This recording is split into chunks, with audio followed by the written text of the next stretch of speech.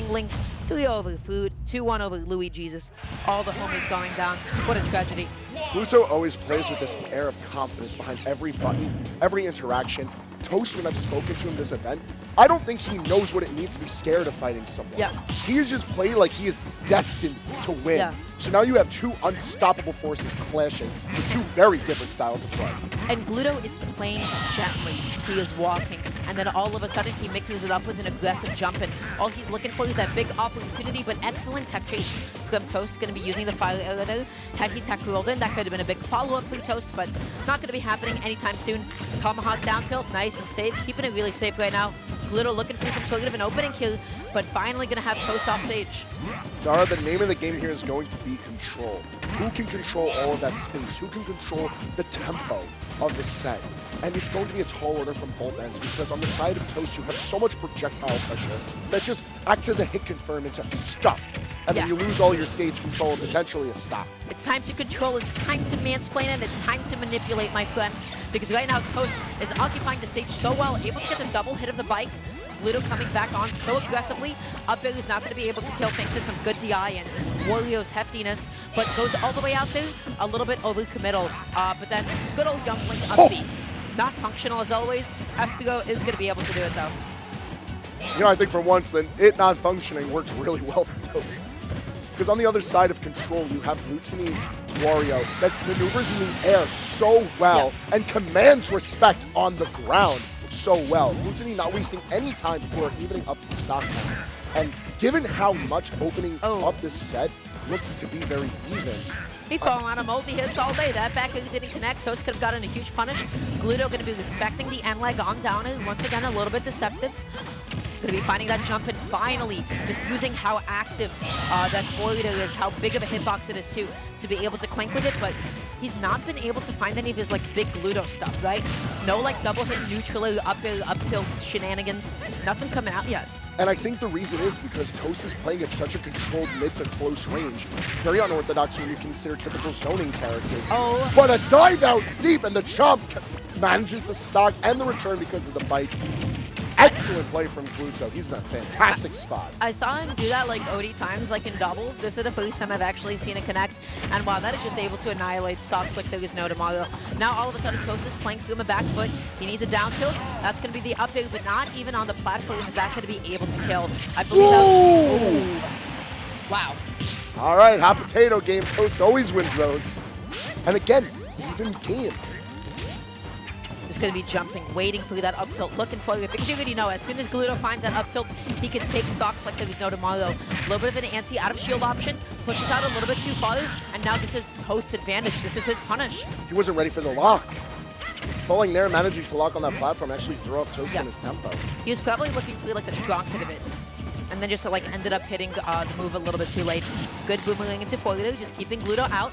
I like the fact that he backed off because he couldn't get like a grab that's true though. He didn't want to overcommit, but this jab block could be brutal. Jab down tilt, get your grab, follow up, but nothing more to come of it besides total stage control. And now Toast fully aware. You already know what Gluto's looking for. He wanted like a waft off stage to be able to punish up B, to be able to hit through the multi-hits. Speaking of waft off stage, that one is gonna whiff. Gluto commits a little bit too much. He's off stage, he's in the corner. He does make it back on because you gotta respect Wario's distance. It's still quite a percentage deficit for Toast to work off of. And the forward air from out deep manages to secure game one. Gluto did exactly what he needed to in this matchup, which is not connecting wafts, which is not, you know, like connecting all these big combos, but exploiting what makes young Link not based. Presence. It's that stage presence that Wario is able to command at every inch of the screen. You saw how deep Gluto went multiple times. You saw how recovery bad. Young Link recovery is straight up not good. At the end of the day, that is the great equalizer that balances all of the Links. You know, with the occasion of Link on occasion with funny little bomb recoveries, Up B has a big old vulnerable, you know, blind spot at the head. It's just the matter that no matter how well a young Link, normal Link, Toon Link, no matter how well they can adjust their recovery, it's still predictable. It's still predictable. This angle is still going to be more or less the same. And if you can have an active enough hitbox, all it takes is that one gentle shove, one down air, one chomp, one forward. That's all that it's going to take. Game number 2 between these two. I feel like one really big thing for Toast is actually finding those kills a little bit sooner. Gluto kept on living off the top. I don't know how good of a stage PS2 is. I'm very interested to see why Toast would bring it back. And honestly, oh, good catch there. Look at the damage. Yeah, that catch was impeccable. That was looking immaculate. Toast backing off a little bit. Gluto jumping in really patiently, playing really slowly. I gotta say, his ability to maneuver around these projectiles is just top class. When you consider the raw stats behind Wario, it makes all the sense in the world that he's able to navigate that airspace with such finesse. Yep. And Gluto puts it to such good use. Just going to be waiting a little bit, going to be jumping into that down air, mashing in a little bit too soon. The fire hitbox actually going to be coming out before the neutralated, or the forward, excuse me. Now Gluto just dashing in, waiting for that opening. Gets only the later dash attack, but I like the attempt nonetheless. Occupying plenty of that space, but he's going to get hit for his effort by the up special. And again, the damage manages to find itself relatively even. And you want to know something, Dara? I just considered the fact that Youngling a bit on the lighter end, and Toast still manages to live and managed to find a lead, in fact. Yeah, that air dodge, not the best choice. But you know what? Gluto is still able to even it up without taking another hit. And you already know Wario low percent combos. He's looking for it, and he finally is able to get it. 35, 48, and even more climbing. Damn, you got to hold that. That's a whole 0 to 100. And that was just half walked. So he might even have it by his last stop, too. Yeah, no, the tempo control has just been superb from Glutonny. And Waft is an aspect of tempo control we haven't even gotten a chance to talk about. Toast went for the drag down forward into a down tilt. Because of hitbox moving, he was spaced a little bit too far back, and Gluto was able to get the shield out before the down tilt hit far enough. A little bit of an unfortunate interaction, but now Toast is stuck at the ledge. Good catch on the jump too, but that's not going to kill quite yet. The way that Gluto's been using Bike this set has been remarkable. How often he's taking advantage of the multiple hitboxes and occupying space to answer for Toast's projectiles. Alright, we're eating so good with this set. Yeah, oh my god, So what a Gluto. call out on the jump with the back air. Now Gluto has no incentive to approach. He can slow down the pace of the match. Well, you know what? One neutral air, two neutral airs, and look at all of this damage, my friend. 51 guaranteed. Well, you like off of like a single reset. His punish game is immaculate. Just been ridiculous play left and right, but Toast is still hanging in there. It's quite a deficit right now, and I'm starting to think the stadium pick is really starting to backfire, because when you consider the length of the stage, the way that Glutonny is able to maneuver around it just seems like Wario's better suited here compared to how Youngling can typically control space with his projectiles and Swift normals. Okay, going to be getting the up air, and once again, the ceiling of PS2 not really coming into play for Toast 2. Gluto going to be living for a little bit longer. The question is, will he be able to get even more extra credit out of this? Goes through the neutral air, maybe not fully confident, and Gluto just whiffing another waft. Maybe he'll get a third, who knows? There's a chance for him to have quarter or half charge, depending on how slowly Toast keeps this match going. But it is going to be moving along on the 1-1 stock count. Yeah, 101%. This is looking a little bit difficult for Toast. I mean, Youngling has a lot of really good low percent combos. I feel like Toast has just not been hitting a lot of the big stuff. Gluto has been getting away from Boomerang quite often and falling out of so many multi-hits. There we go. There's the platform combos that Toast has needed. And look at the damage that's coming out of it. This is the jungle situation that Toast hasn't been able to execute yet. Now, let's talk about that. I don't want to, but you can. I do not like that back air. Now, granted, what probably happened is like, okay, this is my fastest button that I can mash out of, so I'm no longer, you know, so I'm no longer like tumbling, right? Right.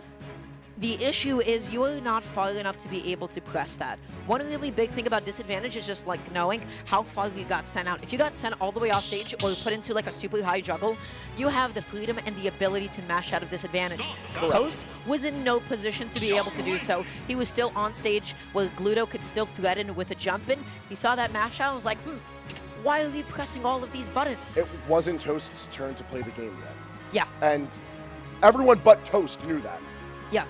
Toast pressed a little bit too soon. Now, granted, he was coming alive a little bit. He was finding his follow-ups. One thing is, he's also not getting any, like, like sweet spot boomerang hits, right? That's where like younglings find a lot of the damage. That's where they find a lot of keep away game. Gluto is making all of that air acceleration work for him. He's making his forward air work for him because he is just putting out all of these active hitboxes that are then denying all of these projectiles. It's just a sense of total control that Youngling doesn't have the answers to. And while Toast is doing his best to adapt with how he utilizes his projectiles, I feel like there's still a lot that he has to figure out around. Otherwise, Gluto walks away with the 30 and a handshake. But a change of scenery, I do think, is a very important distinction from games 1 and 2 to 3 as we go to Town and City. Yeah, this is going to be a little bit interesting. I mean, Youngling also loves killing off the side, a lot of F-tilts, a lot of forwarders as well. But now, okay, you're going to be scouting out the landing, able to get the out-of-shield punish, and starting a bit of a juggle for himself. Just the amount of active space on Town gives a lot of leeway to the escape options that Youngling has. And that, I think, is something really important when you consider how deadly Gluto has been when he's on the hunt. Yeah, a bit of a misplay there from Toast. He was thinking that rising back here is going to hit Gluto, but Wario's a little bit too short and stout for something like that to connect. Now going to be landing, looking for that anti-air. Big up B. This could be big damage. And he hesitates a little bit too much. Granted, Gluto was hella ambiguous with his drift. No, yeah, and that's the thing. Wario gets to move around so freely in the air that Gluto gets that. Going in with a little bit too soon. Toast delayed it until the last possible second. So he's back onto the stage, jumping, going to be getting his landing called out. And then once again, buttons out of disadvantage and maybe not the most amazing places. Gluto's just finding those back hills over and over and over again. Against most characters, you do get that luxury of being able to feign hitting with Fire Arrow or a Nair, or no buttons, just tomahawking and waiting for the option. You don't get that against Wario because of how fluidly he can move from controlling the air to all of a sudden getting prepared to catch your landings. I did not like that bike to the side too much. He kind of gave up a lot of stage. He took a couple of hits for it. But one issue, once again, that's coming into play, Toast's kill power, Youngling's kill power is not necessarily the best here. He's been struggling to get any substantial hits. Meanwhile, when Wario lands that one hit, it's gonna pack a punch. Oh, bit of a misplay from Gluto there once again. That could have been a pretty big out-of-shield punish. But another uppy going to be setting up another edge guard, another ledge trap here. What's going to be the play? He just waits. Bait's an option. Toast is swinging a bit too much. Toast is doing all the button pressing for Gluto. All he has to do is wait for his opportunity to strike.